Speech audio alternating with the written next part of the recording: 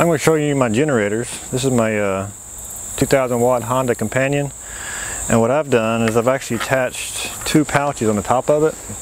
That way when I'm actually loading my vehicle, I don't have to be looking around for all the parts, accessories I need in order to run it when I'm dispersed camping out in the woods. This small pouch right here is what I keep the lid. I'll take this lid off and put this one on it. That way I can attach my external tank to it. I have a 7-gallon external fuel tank. This generator only holds like 0.94 gallons. It's not even a gallon. And it is highly efficient, the fuel. Running it, especially on economy throttle. But with the external tank, I mean, it can run, depending on the half load with a 7-gallon tank, it could run a while, 1-2 days, running it continuously. It's pretty fuel efficient. That's what I have in a small pouch. In this larger pouch, I have the parallel cables. This is what I use to hook up both of my generators. It creates a 2000 watt, hooking up two of them, it gives me a total of 4000 watts of power when I need it. It comes in handy when I want to run the AC, coffee pot, whatever you need for more energy. Also what I have, this here charges the battery. If one of my batteries are low, let's say I get in my truck and it won't start, I need a charger battery. Plug this into the generator, put these alligator clamps on the battery, and it will charge the battery for me. This comes in handy. I also have a 30 amp adapter. Plug this into the companion generator. I can plug my RV into it.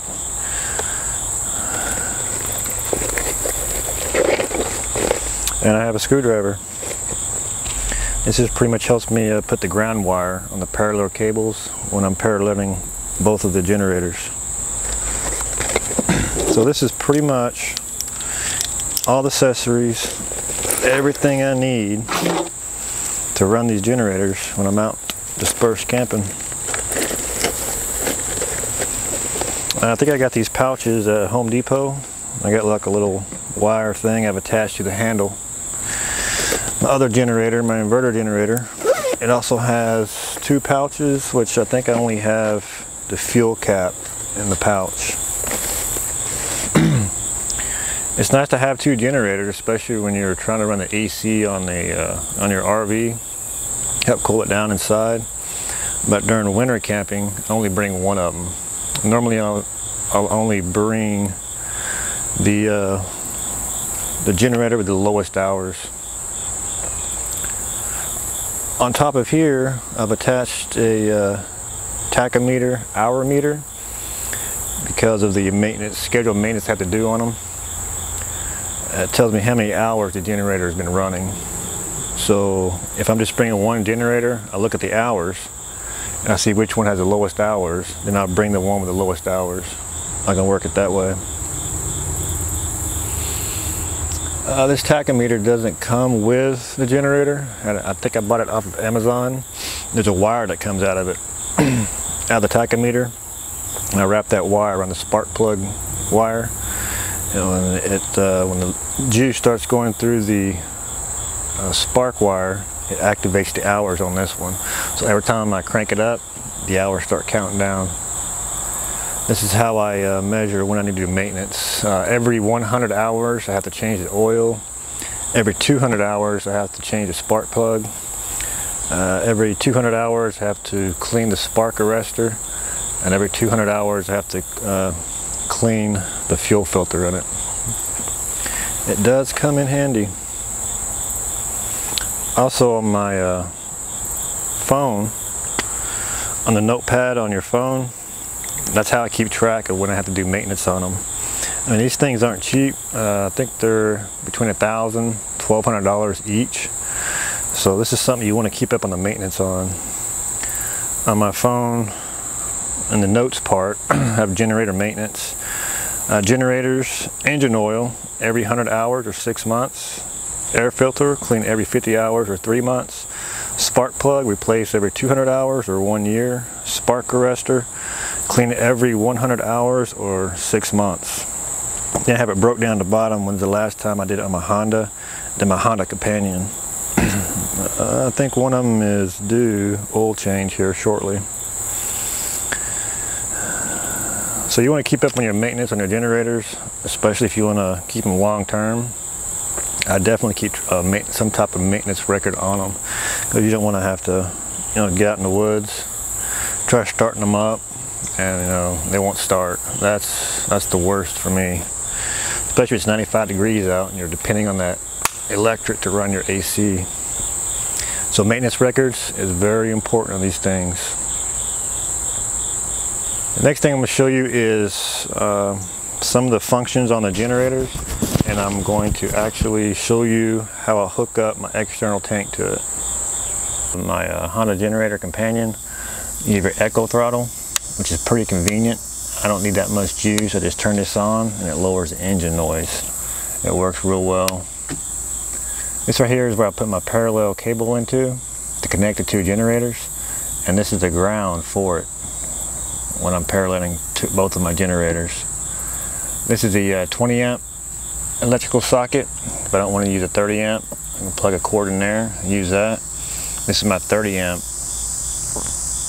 socket to run my RV on. I want to do the AC or whatever. This is the circuit projector.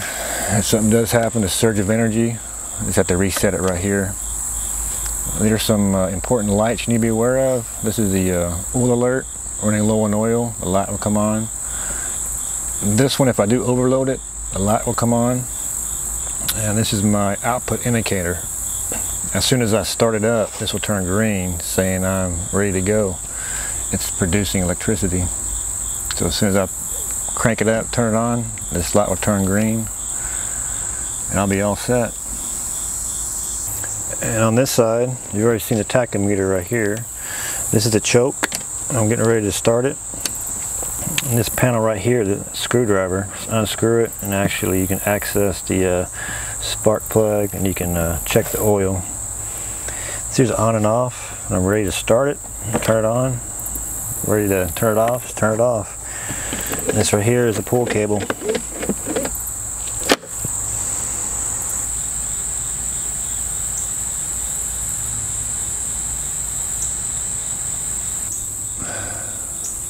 When I'm out dispersed camping, this is my setup right here. I got my Honda 2000 inverter and my Honda Companion.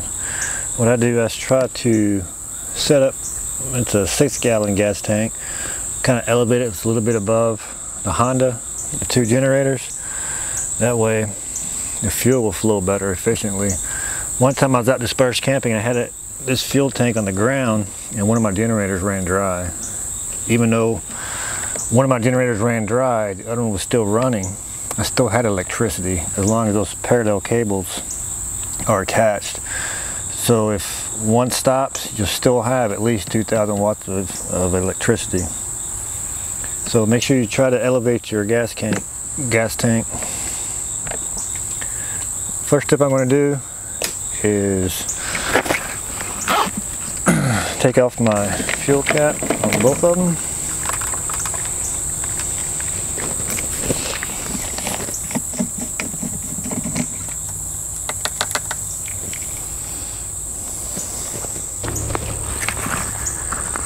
And my pouch, I'm going to take off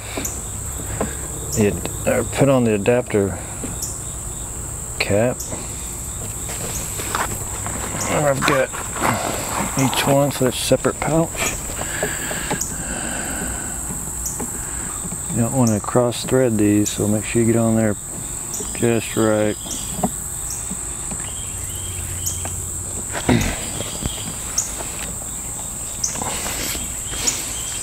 Then grab the external fuel hose, attach it, and attach the other one.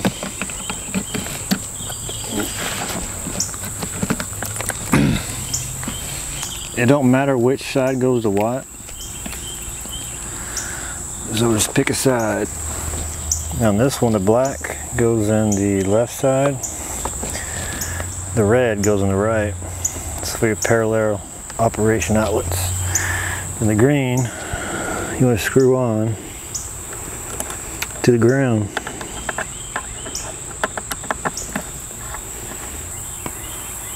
Now your red to the right, black to the left. And then screw on the ground for your second generator.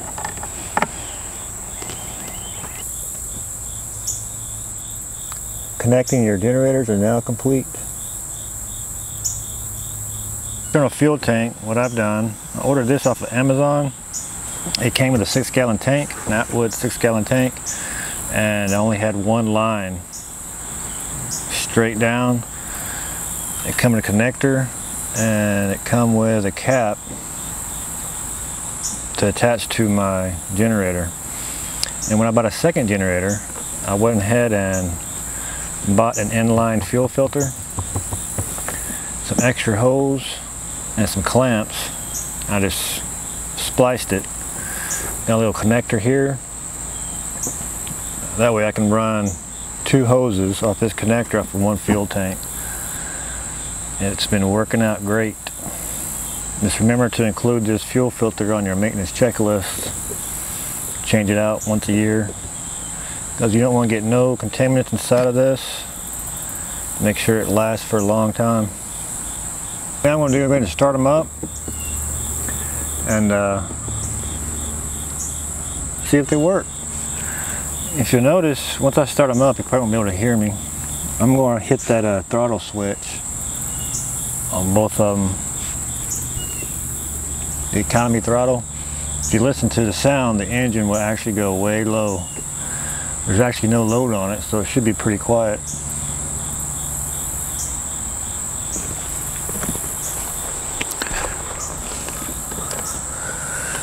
Turn the generator on, hit the choke, and pull the handle. And once it runs for a couple seconds, undo the choke. Do the same as the other one. On, choke, start. Take choke off.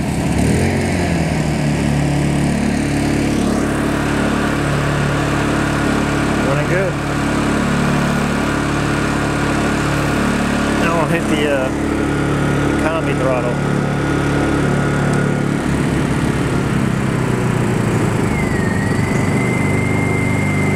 Quietens down pretty good.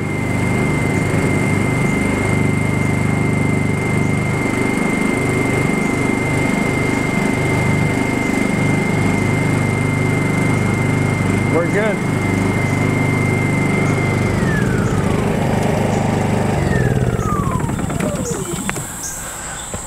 Well, I'm Dispersed Camperman. I hope you enjoyed my video. If you liked it, go ahead and hit like, subscribe. If you want, leave a comment down below. Hey, thanks for watching.